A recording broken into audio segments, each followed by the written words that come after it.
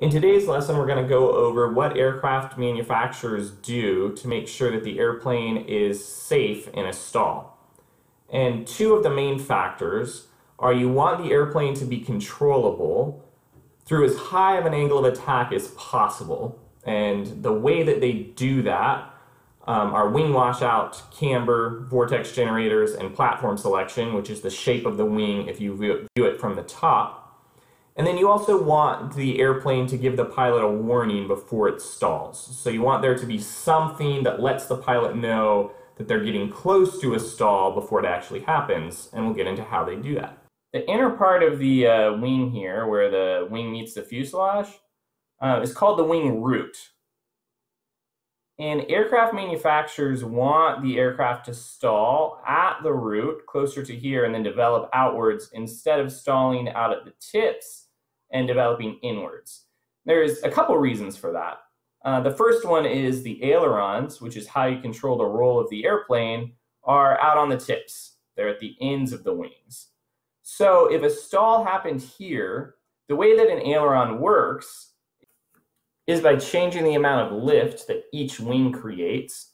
If the wings are creating a different amount of lift, then one wing's going to drop and the other wing's going to rise, and that will cause you to roll. So how do the ailerons change the amount of lift that each wing creates? Well, they do it by changing the angle of attack.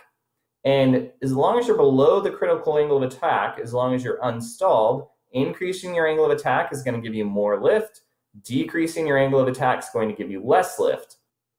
The way that the ailerons change the angle of attack is by changing the chord line, by changing the trailing edge.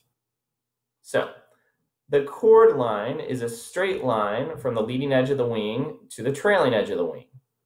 The ailerons change where the trailing edge is, so that changes the chord line. The angle of attack is the angle between that chord line and the relative wind. So if you're changing the angle of the chord line, you're going to change the angle of attack. And you can see the example here.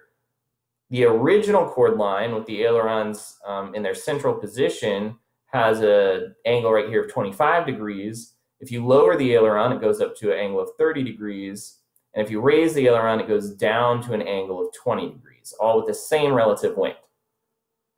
So if you're operating at a lower angle of attack, like say 10 degrees, the whole wing's at 10 degrees, then the aileron going down would increase the angle of attack. That would cause more lift, and it would raise that wing. The aileron going up would decrease the angle of attack. It would cause less lift, and it would lower that wing, and that would cause the airplane to roll and then turn in that direction. But if we get past our critical angle of attack, past that angle of attack that gives us the maximum possible lift at that airspeed, then changing the angle of attack is going to work backwards. We'll start out here in the black. We'll say that's a 25-degree angle of attack. You see down here.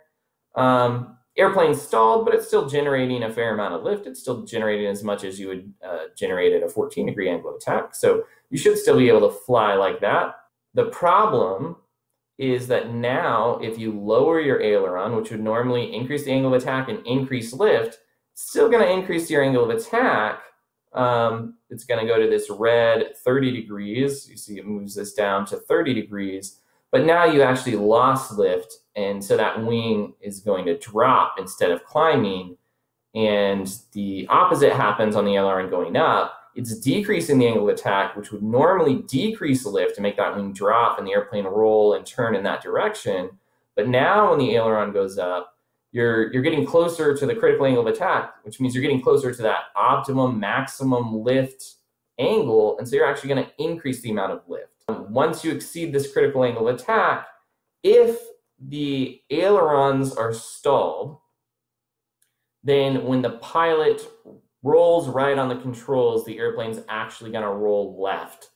And that's a very dangerous situation because you never want the airplane to do the opposite of what the pilot's trying to tell it to do.